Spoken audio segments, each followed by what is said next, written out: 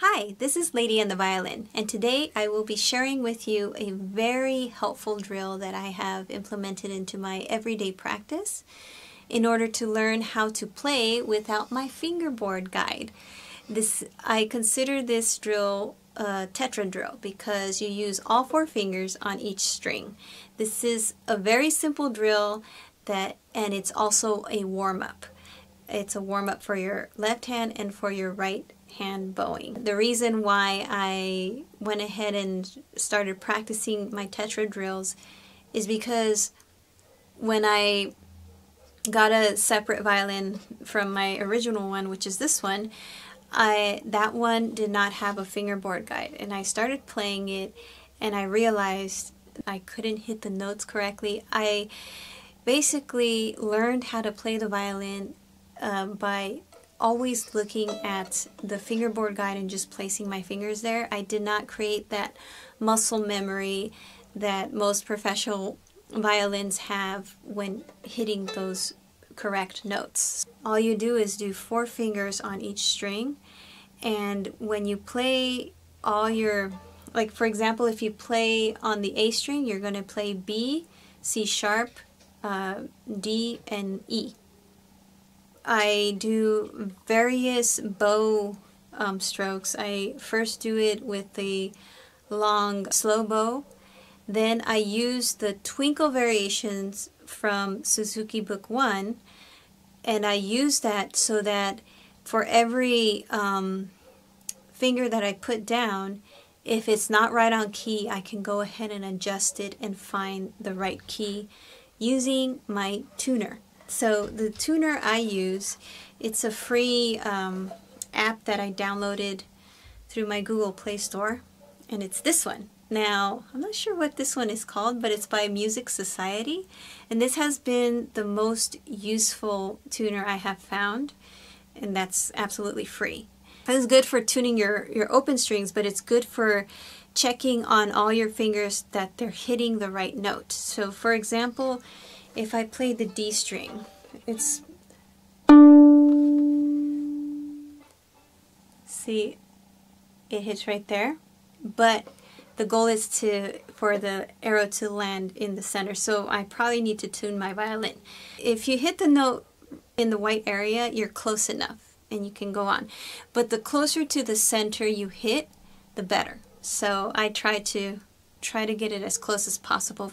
I'm going to start with on the A string and using just straight slow bows. Let me move my stand, it's kind of in the way. So here it goes.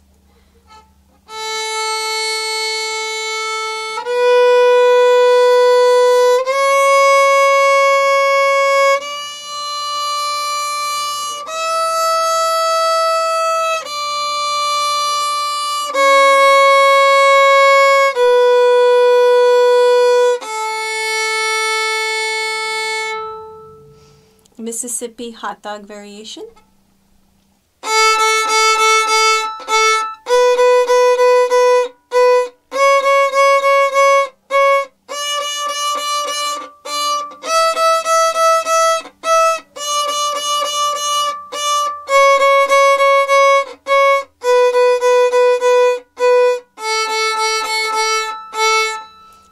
Okay, so the next variation is bop bop bop bop bop bop bop bop. So let's do that.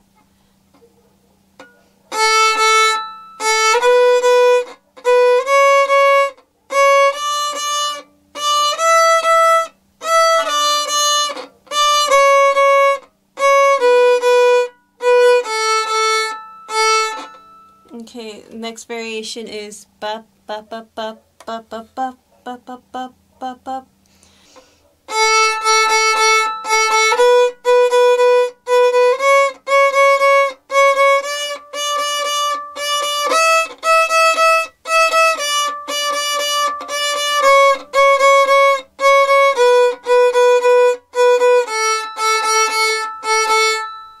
Okay, I needed to practice on my bowing on that one. But I'm going to move on to the next variation, which is so I think it's eight notes, eighth notes. So here we go.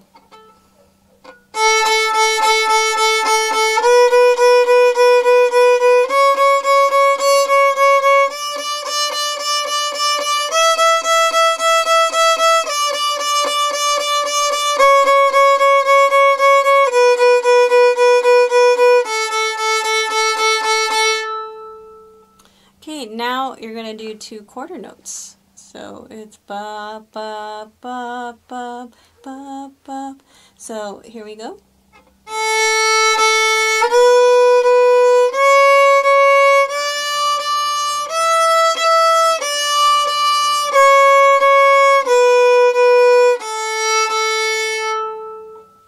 So that was the exercise. And you repeat all of those variations on each string, same finger placements. Now eventually you want to, what I'm going to do eventually is I'm going to just do the same thing but practicing the natural notes. So instead of C sharp, move it up to C natural. I think that's C natural. That's the C. There you go. So that would be like this.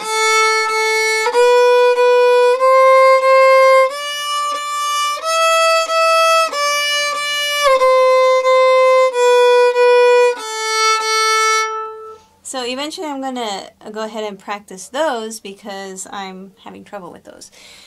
Even with the fingerboard guide, I can't, I'm having trouble keeping the middle finger close to my index finger and hitting that natural note on key. But this, I'm going to use this exercise to train my middle finger to hit those natural notes more easily. And so those were my Tetra drills, and I hope these drills will help you as much as they have for me, and they serve as a really good warm-up to your practice. After the Tetra drills, I usually do just simple scales on each string. I do an octave on A, an octave on D, and 2 octaves, the 2-octave G scale. So that's about it for today. I hope this has been helpful, and I will see you next time. Thanks for watching. Bye.